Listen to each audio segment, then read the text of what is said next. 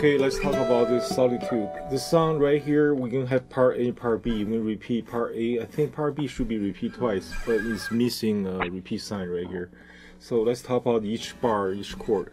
It is kind of a little bit complicated. First one is A minor. The second beat is A minor slash G. Next one you call F6.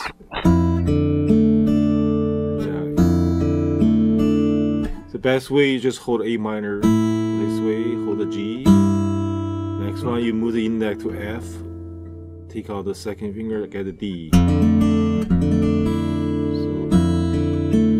go to E major, A minor slash G. Next one is D7 slash F sharp. D7, move to F sharp bass. G chord, slide down. Next one is more like G7.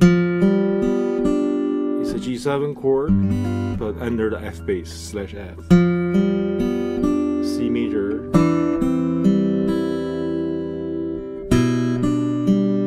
It's more like a G7 slash B, like G7.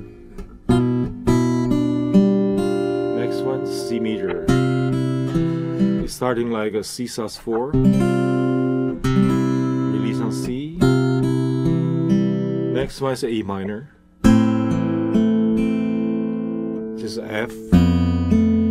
Yeah, F is a sharp 11. B is a sharp 11, like this. Yeah, E chord, A minor. So together will be.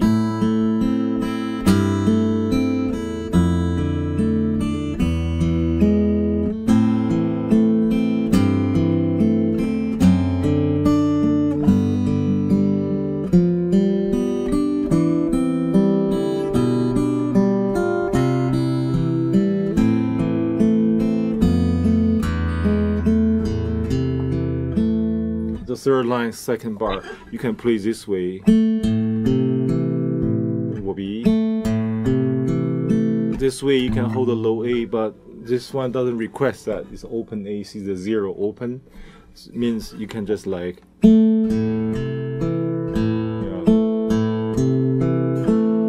Yes. So this A will be loose. If you play the C, A will be stopped, right? It's an easy ending, or you can play this way.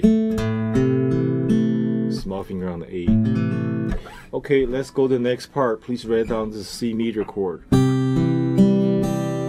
Next one is G slash B. The bass moving C, B, B flat, A.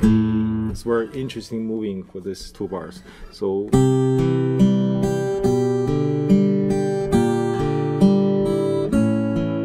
A7. The chord should be C chord, G slash B, B flat 6. This will be, yeah, this one.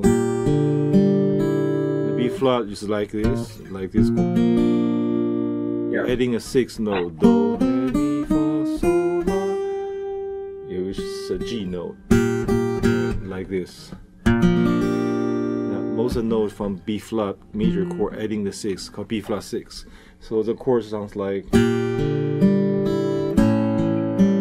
released to A7. Next one is a 5 to 1. It's a 5 to 1. E minor is 1, right? So 1. There's a D minor. D minor slash C. Now move to B bass. This one. More like a G7 chord under the B bass slash B. G7 slash B. Yeah. E major. Yeah, so G7. Yeah, next one is this. G7 slash B? No, which one talking about? Well, the right before the E chord. Beat 1 of that. G, it's called G7 slash B. Yeah, G7 slash G7 have the root third, it's a B. F, B is 5, F is flat 7. Right now you see here they have a B is a third, flat 7, D is a 5, G is a root. Another D here. So everything in this notes, this beat will be is inside the G7 chord. There's nothing else. Everything belongs to G7. But the B is the bass /B. The composer, I think, try to move the bass chromatic, or maybe whole step or half step. This is a way they try to release. We only pay attention to the bass notes. It's very interesting moving. Yeah, it's very smooth. Yeah, so it's not like. Yes, this is E major. The last line we have A minor. It sounds like beginning parts. So it's A minor. G /G, yes. Next one you can guess. Next one must be F sharp or F. So trying to go in descending the bass note. It's F sharp on the bass. That's called D7 /F sharp. You can go this way, cross the sound. But if you are using classical guitar, right? You cannot do this too wide. So you go this way. Yeah, it's more like D7. In fingerstyle, we go this way a lot.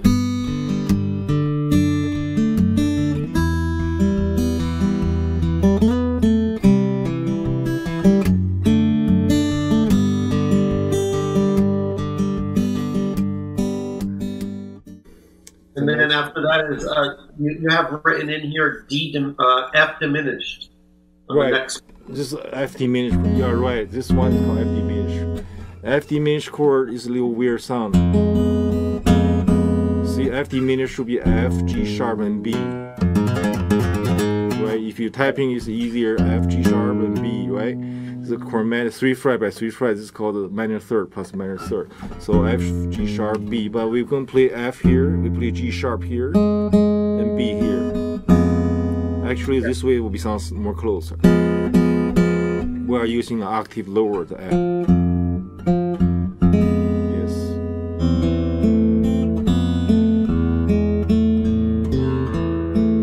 Yeah.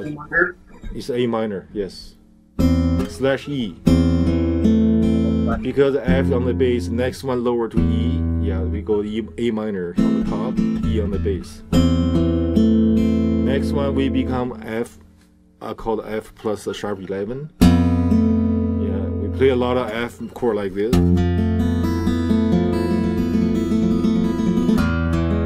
So I would say the F will be, it sounds like F with a B on the top, the sharp 11.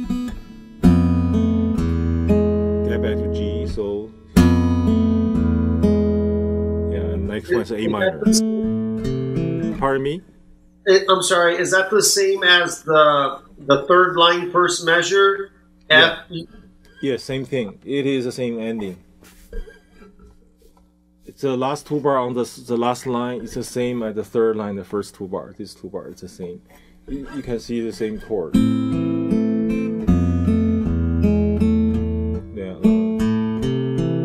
Yeah, it is the same. Yeah, so you just. We can put F and then E and then A minor. The only difference is the bass. The first bass is E right here, and this part, the first bass is A. See, I'm playing the last two bar on the song, the last line. You start by E. Yeah. And you go. Same A minor release. If I play the first two bar on the third line, if you see, I'm pointing the third line right here. If I play the first two bars, sounds like this. Only the bass.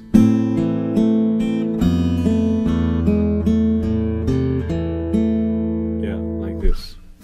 Yeah, so it had, and so the difference is it's A minor /E, then F, E, A minor. Right, right. Okay. Is there any question do you have? No, I think that's pretty good. Yeah.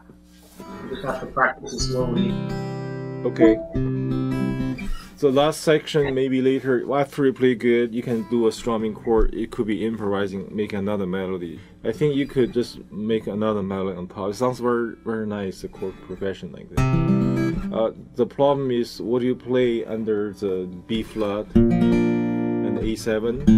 The idea is, let me show you that. This is a C chord right here. We have a C.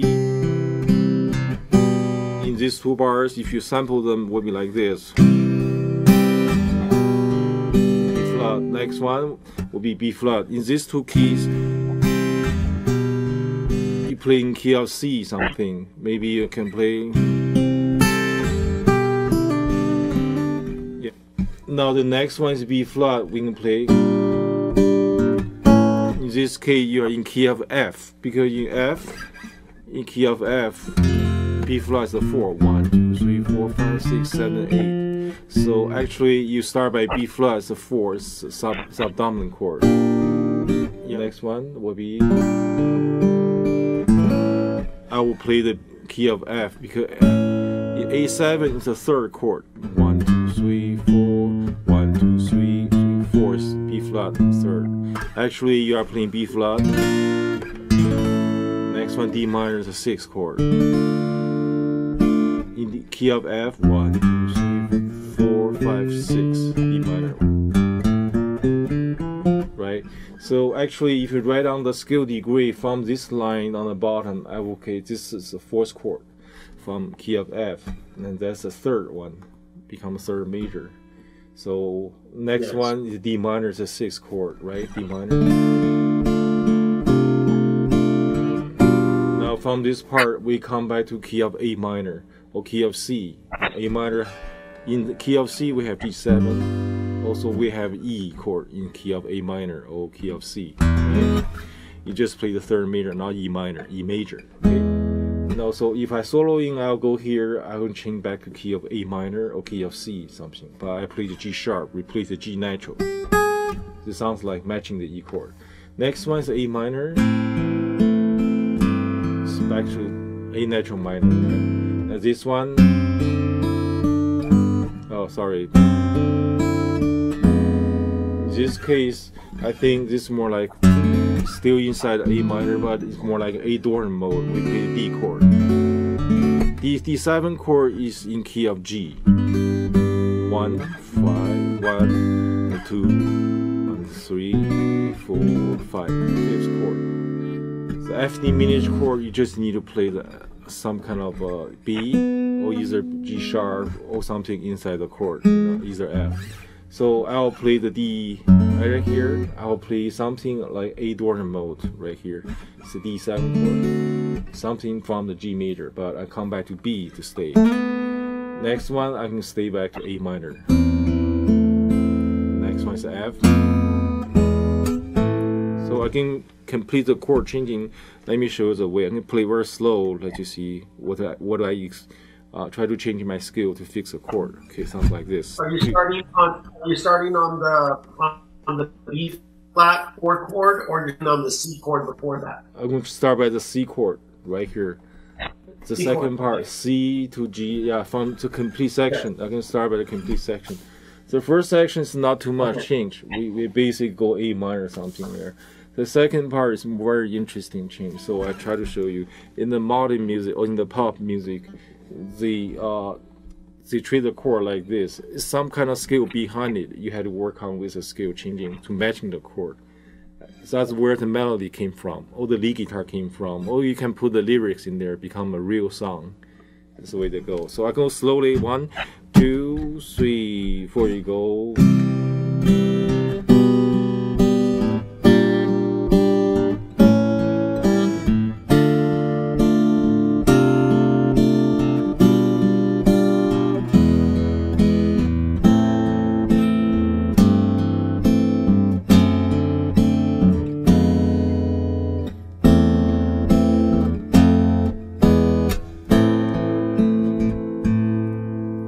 So that's complete the chord change. You already write down the chord, right? So also, yeah, okay. I have all the chords written down. It's just I don't have all the Roman numerals. So okay.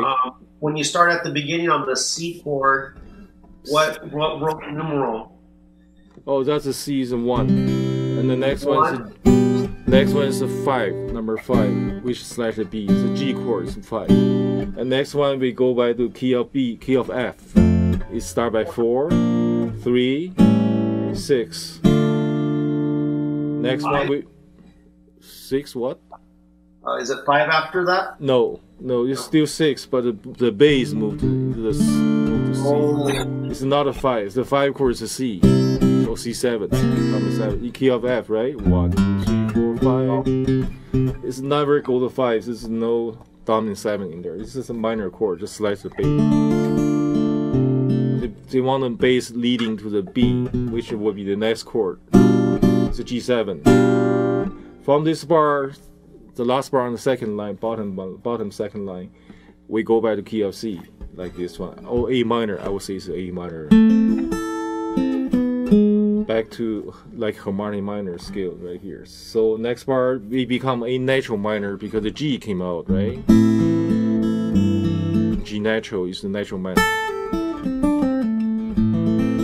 Next one, we have this thing here. I will go just like a G, key of G major, but it's A Dorner mode.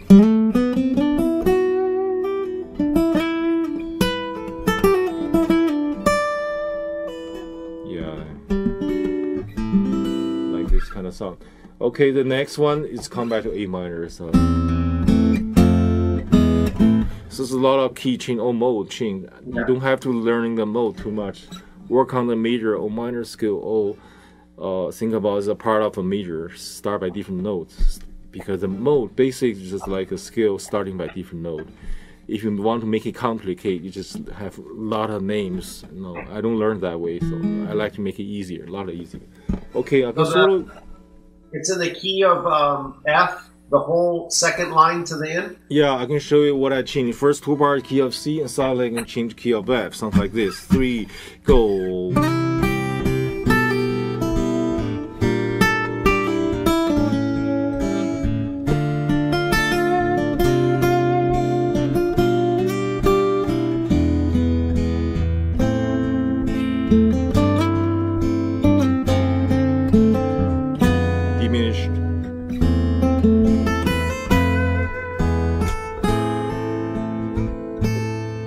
This time is good. So this is called play by ear. I usually play a few times.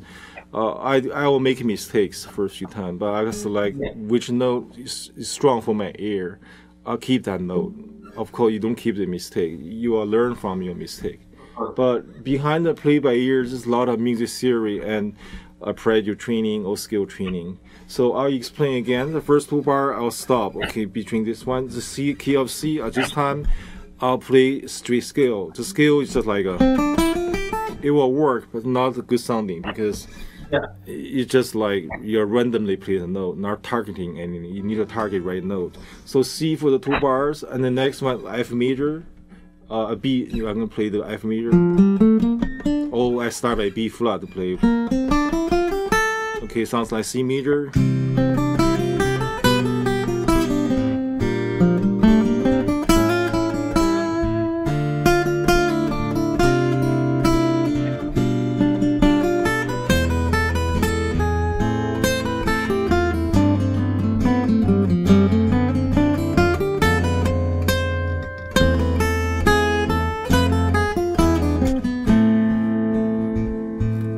It's not good, but you can see word what I'm using in my mind when I play the note. Of course, you need to select the right note. You need passing. You get familiar when you look the fingerboard. For me, when I look them, if I hear the background music change, the number also change. It's not only the note. It's always C here, always A here, but just real time translate them or transfer them to a different key, some kind of scale degrees. For me, I sing them in my heart. As so mi re mi re. I know that's re is number 2. When I go D minor, become La 6. La si do do do la mi mi do la so. Yeah, it's sharp 5 in key of key of F, is right. Yeah, sharp 5, C sharp. So I try again. This time I'll select the note. I won't play the scale like this anymore. It sounds like this. So 3, go.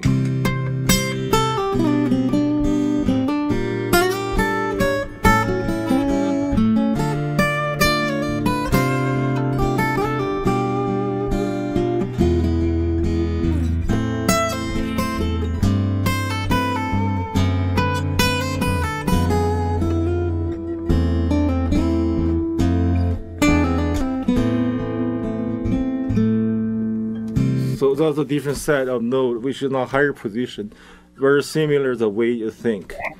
So it is pick up some higher range note, but you can switch. If I repeat twice, maybe I play here and here second time, then become a real solo player like this. Yeah. solo playing, composing like this. Yeah, it's more for electric guitars. All acoustic is fine. The tone is different. Yeah. Okay, thank you, John. Okay, you're welcome. I'll see you next time. Bye bye. Okay, see you next time. Thank you. Bye bye.